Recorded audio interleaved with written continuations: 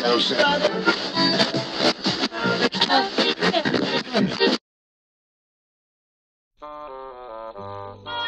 now, Up Theater Company presents Richard Diamond, Private Detective, written by Blake Edwards and transcribed by Fred Matzner, and generously supported by the Lower Manhattan Cultural Council and the Upper Manhattan Empowerment Zone.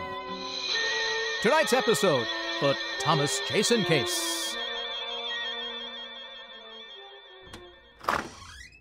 Is, this the Diamond Detective Agency? Well, what does a sign on the door say? Well, Diamond Detective Agency. Then take a guess.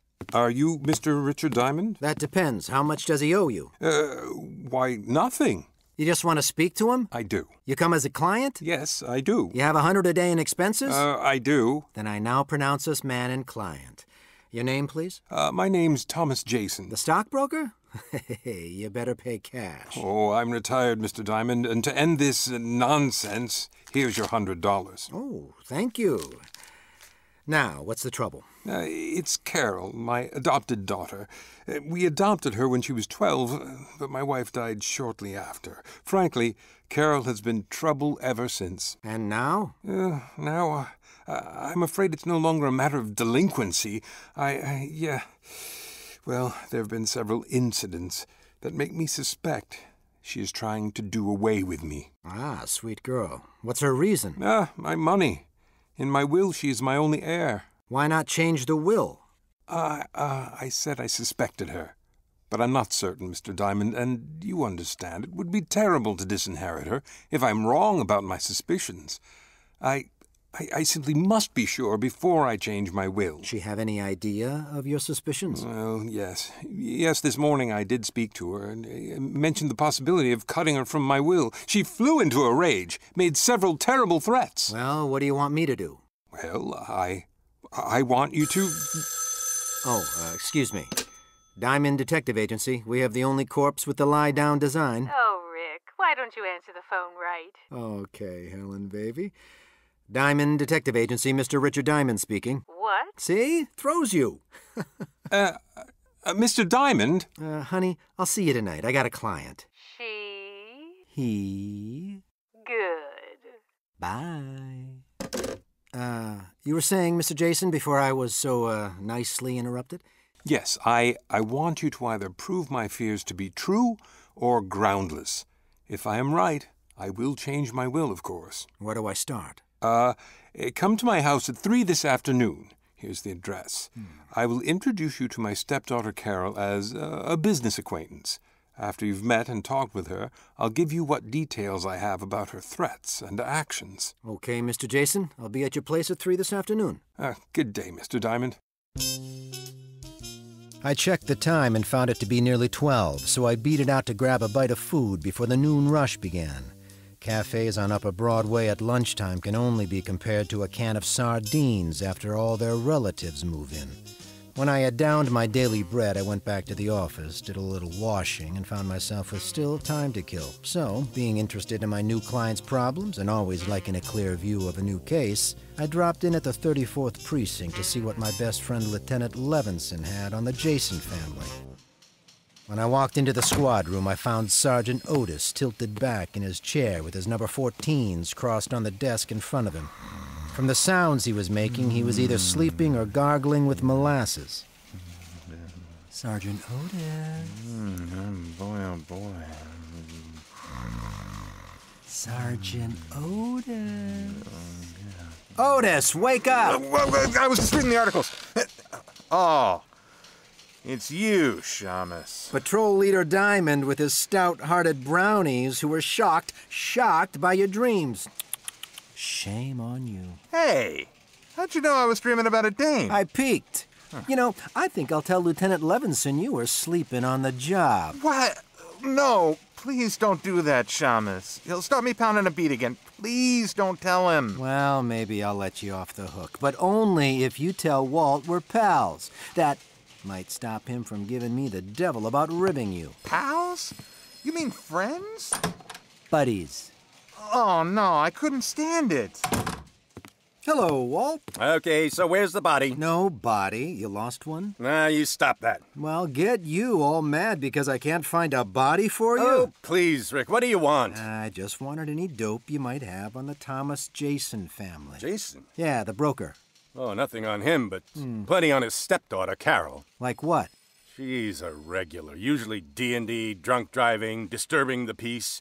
You want to see the file? Yeah, it might be worth a look. Have my pal, Otis, bring it in. Sure, You're what? My pal. What? You didn't know Otis and I are friends? Is that why he tries to hide under the desk every time he sees you coming? Call him in, see for yourself. You think I won't? Otis! Get the file on Carol Jason. Bring it in here. Yeah, Lieutenant. Now we'll see. Friend. That's a laugh. It's a laugh yourself. You better be feeling good. What do you mean by that? You'll see. Yeah, Lieutenant. Here's the file. I'll take it, Otis. Thank you very much. Sergeant Otis, you have an opportunity to do me a great favor. Please, and without profanity, tell me what you think of Rick. Oh, he's nice. What? You're turning blue, Walt. I'll turn blue if I want to. What did you do to Otis? Dope him? You heard him. He thinks I'm nice. We're pals, buddies. I heard him all right, but I wouldn't believe it on a stack of police manuals. Otis, I'll give you one chance. What's this all about? The shamus told you, Lieutenant. I think he's a swell egg. A great guy. Thank you, Otis, my friend. Always kidding, but a good pal. Otis, do your feet ache? My feet? Why, no, Lieutenant. Well, they will. I'm sending you to a beat. A beat? Yes, in Yonkers. Oh, no. I went through the file on Carol Jason and found out Walt hadn't been kidding. She had been picked up for everything from kicking dogs to slugging her boyfriend with a champagne bottle. Real nice girl. I left Walt trying to third-degree the truth out of Otis and headed for what I hoped would be a nice, easy case. In a few minutes, I was in front of my client's house on a dead-end street on Park Terrace East. It turned out to be a modest little shack of some 30 rooms with a brownstone cover. I was ushered in to wait in the library for Thomas Jason, but I got a surprise. Mr. Diamond. Well, now I bet you're Carol. Your stepfather's told me so much about you. You're a friend of my stepfather's? Well, you might say we have things in common. Where is he? I'm afraid you can't see him, Mr. Diamond. You see, he's become quite ill. Oh, ill so quickly? I talked to him a few hours ago. He was about as sickly as Paul Bunyan. Mr. Diamond, will you please leave? Not until you tell me what happened to Jason, where he is, and why I can't see him. Get out. Do you hear me? Get out. Oh, put a cork in it, honey. Your father suspected trouble. Apparently you came quicker than he thought. Me? I want to know all your widow's secrets. Just who are you? Policeman? Private policeman, dear. Your father hired me this morning. Well, I'm firing you this afternoon. Father's ill and I will not allow him to be disturbed. He paid me for a day's work. Tomorrow you can fire me. Is he here? No. Now, will you get out, or do I call the real police? Oh, maybe you'd better, dear. There's a smell around here that isn't a room full of roses. All right. If it's going to save trouble, I will tell you this much. Father had a serious mental condition. This afternoon, a couple of hours ago, he had an attack. I was forced to have him taken to a place where he could be treated properly. With what, embalming fluid? Why, you insulting... Where was he taken? Who's the doctor? I think I've answered all the questions I need to, Mr. Diamond. My actions are entirely legal. If you persist in your insinuations, I shall see that your license is revoked and that you are charged with defamation of character. Oh, get you. You've been reading up on law, and I bet I know why. All right, dear. I'll leave now.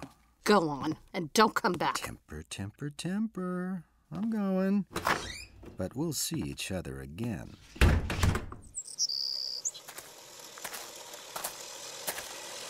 Hello, Pop. You got a minute? Yeah. Reckon so, mister. What's on your mind? Oh, questions. Like how long you been out here mowing the lawn? Most of the day. Why? Did you, see Mr. Jason leave? Oh, sure. He left in an ambulance. He did. He was wearing a funny white coat with the arms tied in the back. Oh, my. Fashion certainly has changed. You didn't notice any name on the ambulance, did you? As a matter of fact, I did, mister. It was a silly name. Just about the silliest I've ever heard of. The name, Pop, what was it? Oh, don't be in such a dang rush. It was, Home Sweet Home Rest Home. Ain't that silly? I don't think my client agrees with you. If he was taken there for a rest, it may be a permanent one. Next stop, a drugstore with a phone book. Said book gave me an address, and I was soon in Riverdale and looking at something pretty swank in the way of nut houses.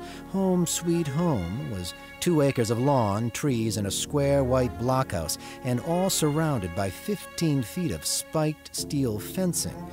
By this time, the setup was really beginning to smell, and I decided that maybe a shamus might not be welcome.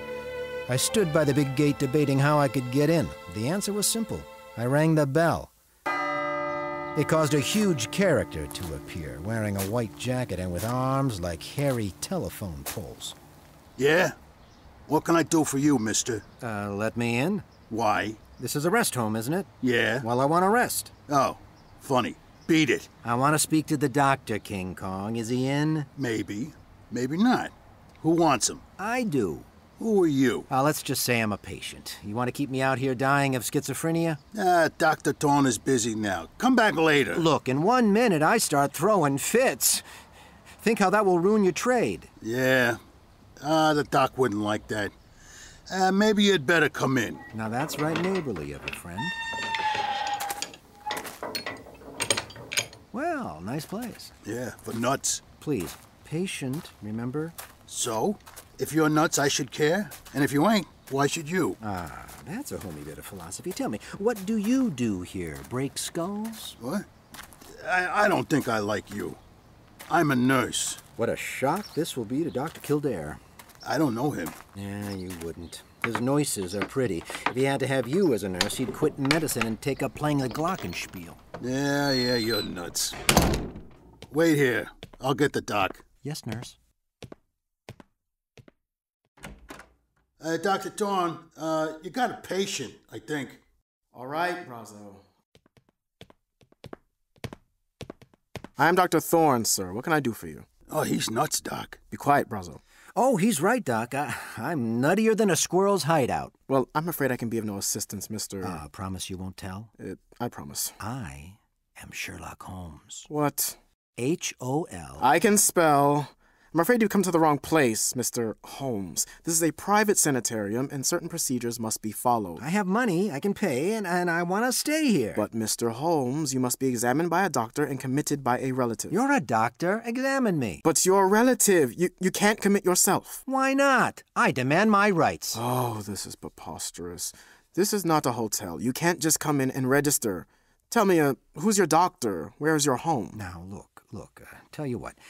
You let me stay for the day, and I'll tell you who my doctor is. And if you don't let me stay, I'll tell everybody what a bad place you have. You said something about having money. Just how much money? I got a mattress full. Can I stay? Perhaps it can be arranged. Though, of course, I must examine you. Of course. And there would be a certain, fee. You understand? I'm beginning to. Tell me, Mr. H-O-L. Stop. You certainly are most annoying. Tell me, why do you want to stay here anyway? Well, I've got to stop the plot. The plot? You know about that? Sure. You plan to rub out Fearless Fosdick, but I'm not going to let you. Oh, I see. Tell me, do you have any dreams? Well, of course. I have dreams about eating ice cream cones, and what a mess they are. What's so messy about eating an ice cream cone? My mouth is always filled with BBs. BBs? For my air rifle, stupid. How else could I stand off the Indians? What Indians? Well, the Indians who want to steal my ice cream cones. Now, why would Indians want to steal your ice cream cones? Oh, they're mad about pistachio. You are crazy, aren't you? BRAZZO, take Mr. H-O-L. Oh, never mind. Take him to the observation room, BRAZZO. I don't have time for the examination now. Wait, can I be with the other patients? I get lonely. Later. Come on, Sherlock. This way.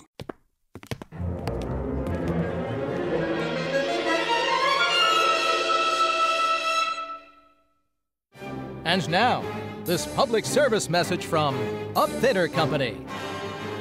There's a killer on the loose, and it's in your city, Mr. Smith. And it's in your town, Ms. Johnson. It's on the street, it's in your supermarket, and yes, it's even in your playground. No, you can't see it, and that is what makes this killer so very dangerous. The worst part is that this killer is abetted by many of our own people. That's right. They may be your neighbors, your co-workers. They may even be members of your own family. Every man, woman, and child that does not wear a mask that covers their mouth and their nose is a partner to this fiendish virus. It's up to all of us to do our part. Wear your mask and wear it properly. Social distance, even when outdoors. Wash your hands, and whenever possible, urge others to do the same. Like it or not, we are all in this together. So wear your mask, and wear it proudly. Richard Diamond does. It's the patriotic thing to do. Well, I was in, thanks to the good doctor not being able to pass up a possible easy buck. The big ape BRAZZO let me to a small room with bars on the window and a spring lock on the door. When he left, I made like a smart gumshoe and went after the lock with my penknife. Due to my early training in picking locks at the automat, I was out like a cello in a marching band. I found myself in a long hall with 7 rooms, 3 on each side and 1 at the end. I knocked on every door, nothing. The last one had to be Jason. Are you in there, Mr. Jason? Diamond! Oh, I am glad to hear your voice. Please, get me out of here. Now, just take it easy. I don't have a key, and this door has a padlock on it. But you must get me out. Sure, but give me time. First, tell me what's the score. Why did they lock you up? Carol had it planned. She paid Dr. Thorne to keep me here until I go crazy. She wants to have me judged legally insane so she can take the estate. Yeah, well, maybe I can put a few kinks in her plan. Wait, Diamond, where are you going? There's a phone in the doctor's office. If no one's there, I'll use it to get help. Yes, but what if you can't get to the phone? Then I go out and get the Marines. If I can get by that ape man and that locked gate. Don't go away. Ah, there you are, Sherlock. Oh, don't tickle me. I was only 3.5 years old. Oh, I'm upset with you, Sherlock. You oughtn't to be running around the halls like this, huh? Well, a guy's got to have his constitutional, BRAZZO. Yeah, well, you're true with yours. The doc wants to examine you now.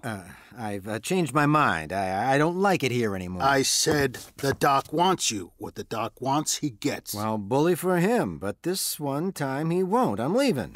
I don't want to break your arm, Sherlock. No? So you don't leave until the doc says so. Well, I'm sorry to disappoint him, but certain things are necessary. Like this. Oh!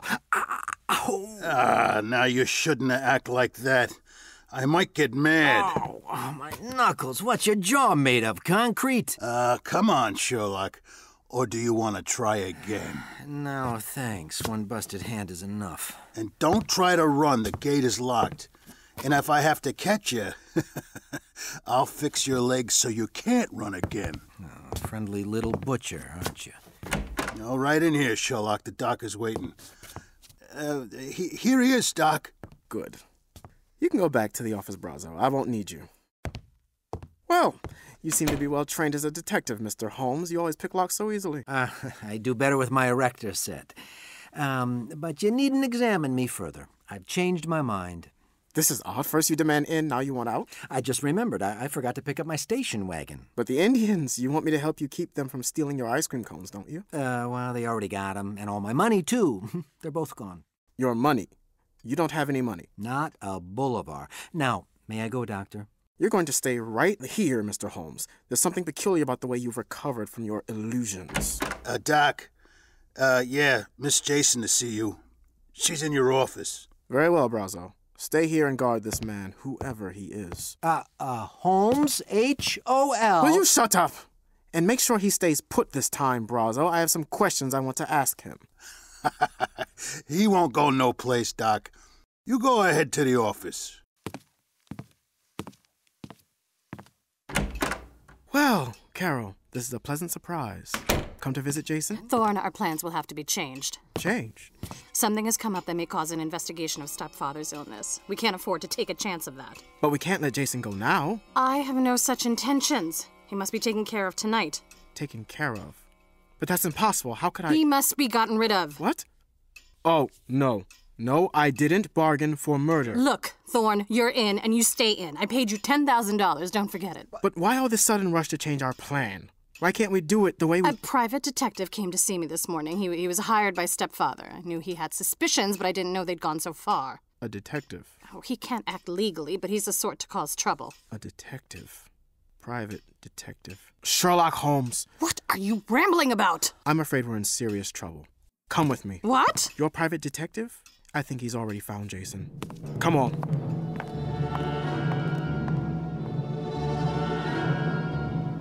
You wouldn't like to earn $100, would you, Brazzo? No. It is you, Diamond. Uh-oh. Fun's over.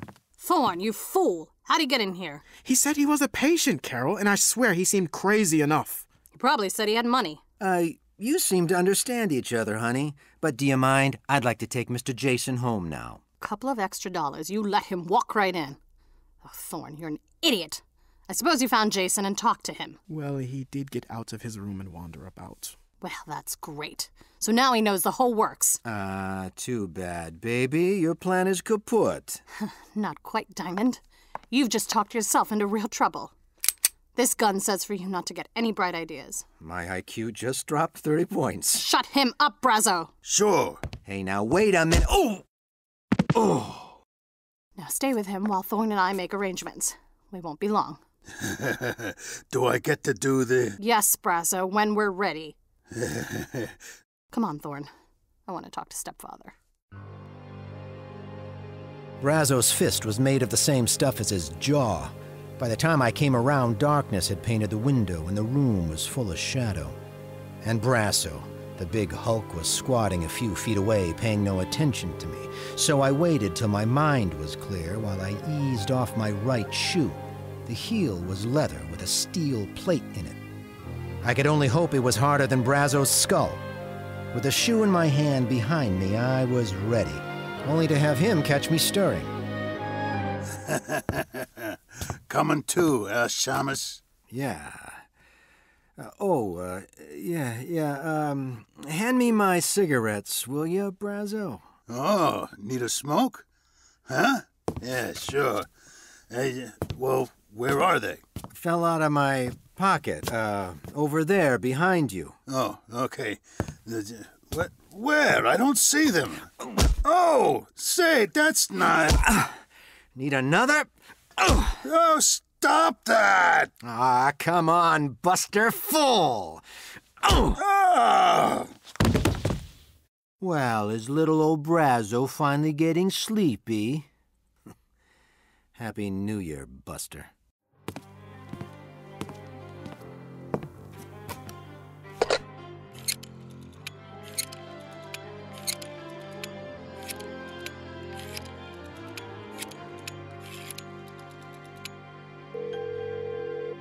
Levinson, homicide. Walt, Rick, if you don't want me to be a customer of yours, get out to the Home Sweet Home Rest Home fast. What? Hey, what kind of gag is this now? It's no gag, believe me. My client and I are the Blue Plate Specials, and dinner is about to be served. The home suite? Oh, it still sounds like a gag. Who'd call anything that? Now, don't argue, Walt. It's no joke. Okay, Rick, what's the address? 4900 Independence Avenue in Riverdale. And bring a blowtorch to cut an iron gate. You may have to. Right. I'll be there in 30 minutes. Quicker if you can. Stand right there, Diamond, or I'll use this gun. Good afternoon. I represent the Sleep-Tight Mortuary... Put down that phone. Looks like I came just in time. But now that you've fixed BRAZZO, you'll have to dig your own grave. Dig my own grave? Oh, honey, is this trip really necessary? Keep moving, or I'll kill you right here. I move.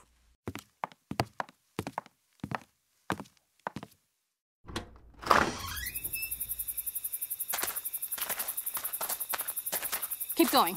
Over there, behind those trees where Thorn and Jason are. Oh, is Jason... He's alive, but not for long.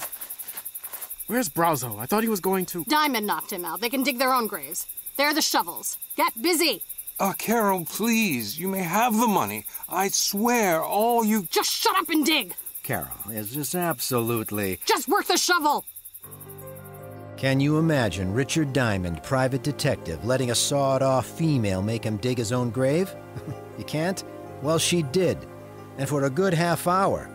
I stalled as long as I could to give Walt Levinson a chance to get there. That's enough. I said that's deep enough. Oh, please, I just started. You're finished. Jason, get in that hole with him. Oh, very well. I guess this is it, Diamond. Sorry to have dragged you in. Well, it's a horrible way to say it. Don't we get time for a last cigarette? No. Thorn, take this gun. What? Oh, no. I'm not going to kill them. Shut up and take this gun. Don't do it, Thorn. Be a man about it. Here, Thorn. Don't be such a weakling. 2 shots and it's over. No, it was your idea. I'm no murderer. Atta boy, stick up for your rights. You shut up. Thorn, do you do the job or do I make you number 3 in that grave? You wouldn't dare. You need me? Atta boy, Thorn. Tell her. Go on. Thorn, take the gun. No, I can't. I just can't. Not like this. You weakling. I'll do it myself. Now turn around, Diamond. Oh, now look, baby, this thing's getting out of hand. You shoot me and the law will be all over the place. Not until I fill that grave in over you. I called them, baby. Ha, you're lying. Am I? Well, just turn around and take a look at that lovely, big, fat policeman standing over there by that tree. You really don't expect me to fall for an old stunt like that? Well, if you don't, you'll fall for something. It's your funeral. No, it isn't. It's yours. All right, lady, drop it. What? Why you? Smarty. I'll kill you anyway. Ah! Carol! Rick, what the devil is going on here? What are you doing down there? I'm looking at the girl. I think you shot her pretty bad. Who are these 2 guys? The guy with the castanet knees is Doc Thorn. Better put the cuffs on him as an accessory. But you can't do this. I was the one that refused to shoot you. Oh, stop licking my hand. You can tell it to the precinct judge. Otis, snap the cuffs on him. Take him out to the car. Sure. Come on, you. Well, what about this other guy? The girl's stepfather. How do you feel, Mr. Jason? Sick, Mr. Diamond. What about the girl, Rick? Should I call the ambulance? I don't know. Carol! Well, Rick? Take your time, Walt. She's not with us. I gave Walt the story and then took Jason to his house. Stayed there long enough to brush the dirt off my clothes, wash my hands, and then I headed for a delayed date. At 600 West 218th Street, I found a big fireplace and a lovely redhead waiting for me. A redhead wearing a dress that was part green silk and part... I'm in the library, darling. Come on in. Oh, hello, Helen, baby. You sound like you found oil in the basement. What's with the cheer? Me? Isn't it always? I like you. I like the way you say that, looking up at me with those big green eyes. They're not green. They're hazel. Oh, are they? Let me look closer. Not until you sing for me. Sing? Oh, honey, I'm tired. I want to rest. No, you don't. No. Over to the piano. Now, Rick, not here. But, Helen, all I wanted to do is... Oh, I know. Ah, you've been using that Ouija board again. I don't want to sing. Want to look in my eyes? Close range? Contact? I'll sing. That's better. Like, you must have been a beautiful baby? Oh, love it. You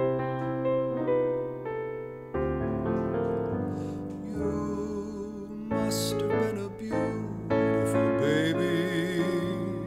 You must have been a wonderful child. When you were only starting to go to kindergarten, I bet you drove the little boys wild.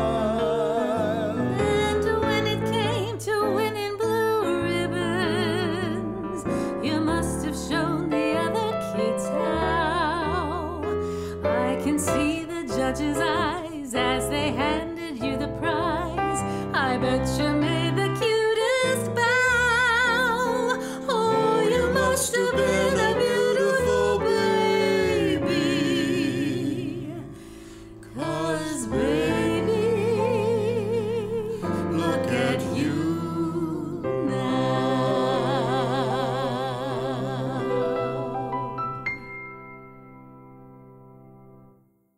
Like that? That was wonderful, Rick. Come here. About time. Oh, Rick. Do you think you can do that and sing too?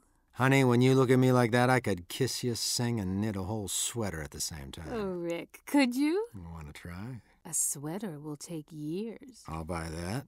Come here. We'll start with the neck. Rick. You know something? What? I may knit you a whole suit. You've just heard Richard Diamond, Private Detective, The Thomas Jason Case. Tonight's episode was directed by Gregory Wolfe, with musical direction by Keith Burton. Richard Diamond was played by Rick Walter. Helen was played by Laura Fois. Lieutenant Levinson by Jeff Ward, and Sergeant Otis by Ken Dillon.